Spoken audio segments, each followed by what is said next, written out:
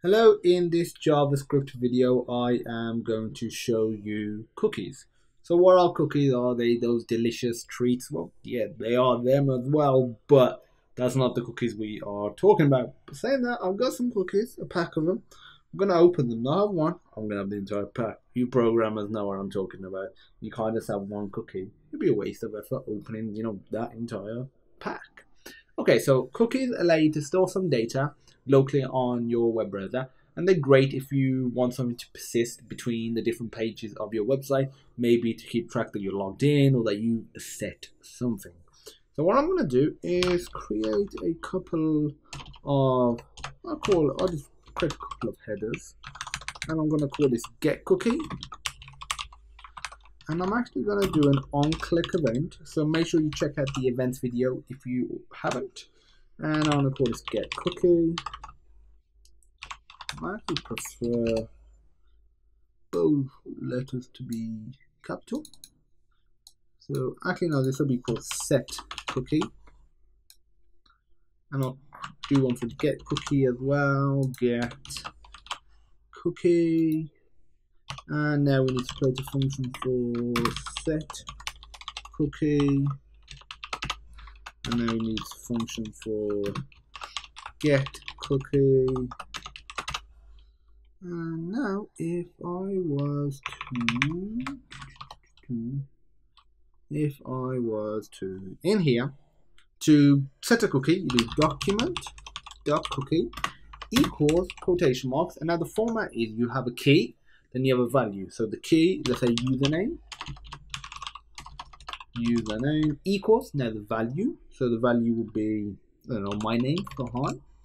And then if you have another cookie, you put semicolon, then key equals value, etc. You can also do something called an expiry as well. And I think you can guess what the expiry does. It allows you to set a date and a time when your cookies will actually expire. And to do that, you just do expires equals, and then you just set an expiry date. It's going to leave you as default. I'm not really interested. You gotta spell expires right, but we're not really interested in that. Okay, so if I save that, and in here to get a cookie, let's do document.cookie for example. And what we're going to do is we are going to do console.log document.cookie. And now we are going to print this stuff out. We could get individual cookies as well. We could split them up. It's just essentially an array. So once you check out the array video and you're comfortable with that, you can adapt it to cookies. So if I save this, reload. Oh yeah, you might be thinking, why am I doing it on Safari?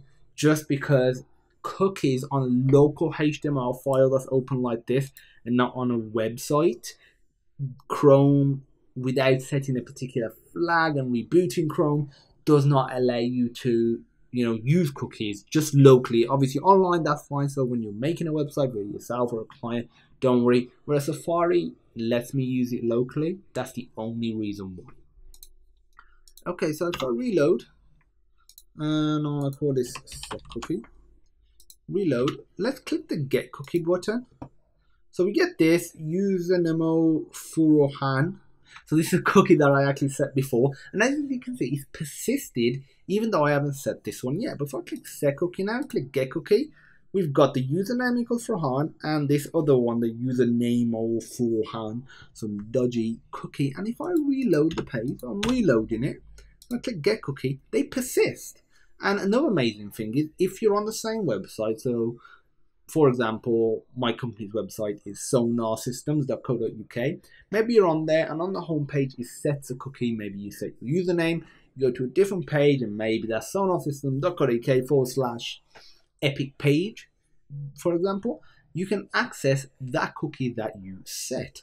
And cookies are really cool. You might be thinking, okay, outside of an expiry, can we get rid of the cookie?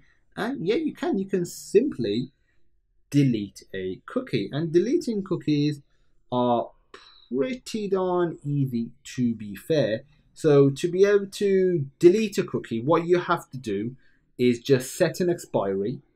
So you just do document.cookie equals, then quotation marks, expires equals, and just set an expiry in the past and they expire. And that's how you delete a cookie. I'm actually going to leave that as an extra task for you, so feel free to check that out. If you have any questions, feel free to pop me a message, and I look forward to seeing you in the next video.